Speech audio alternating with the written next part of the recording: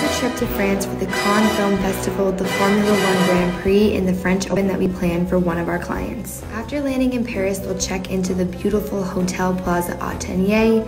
They'll stop at Café de Flore for a quick pastry and hot chocolate before heading over to the Louvre. They'll have lunch at Les Avenue and then head to their private appointment with a sales associate at Immerse to purchase a Birkin or a Kelly, and then have dinner back at Hotel Plaza Athénée with this incredible view of the Eiffel Tower.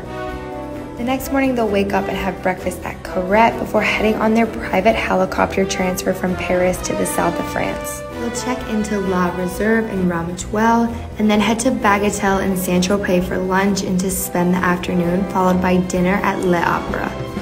The next morning, they'll wake up and have breakfast at the Dior Cafe before getting picked up by a private driver and driven to the Hotel du Cap Eden Rock in Antibes, where they'll stay for a few nights. They'll spend the afternoon on the water and then get ready and head to the red carpet and the Cannes Film Festival after parties.